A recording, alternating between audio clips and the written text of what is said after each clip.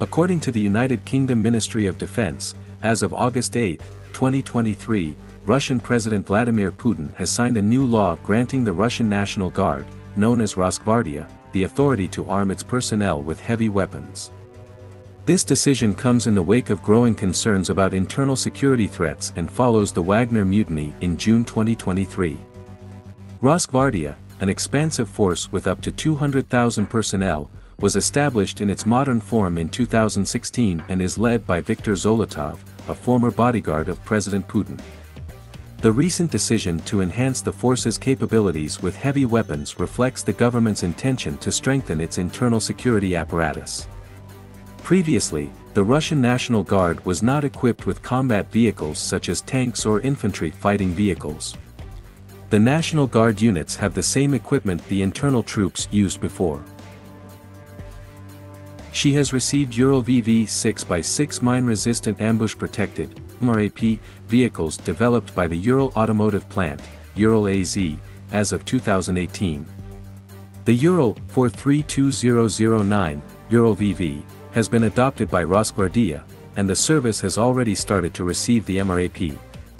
The Wagner mutiny, which took place in June of this year, appears to have played a pivotal role in motivating this decision. Despite Zolotov's assertion that Rosgvardia's response during the mutiny was excellent, doubts surround the effectiveness of the force's actions against the Wagner Group, the very type of internal security threat it was designed to combat. Critics and analysts have highlighted the lack of concrete evidence supporting Rosgvardia's effective suppression of the mutiny, raising questions about the force's readiness and competence in facing such challenges. Some believe that this decision to arm Rosgvardia with heavy weapons might aim to address potential shortcomings exposed during the Wagner mutiny. Zolotov's earlier suggestion that heavy equipment should include artillery and attack helicopters indicates a concerted effort by the Kremlin to allocate substantial resources to Rosgvardia, solidifying its role as a key organization responsible for ensuring regime stability. This strategic move underscores the government's commitment to internal security while also suggesting a potential shift in its approach to managing domestic threats. President Putin, through this announcement, is solidifying the Russian National Guard's position as a key element in maintaining internal security in Russia.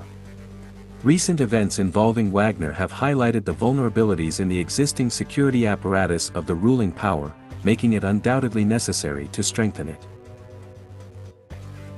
The practical implications of this decision, including the specific heavy weapons that will be provided to Rosgvardia, and how Russia, already embroiled in a conflict with Ukraine, will manage to supply such equipment in sufficient numbers to a force of 200,000 personnel, remain to be seen.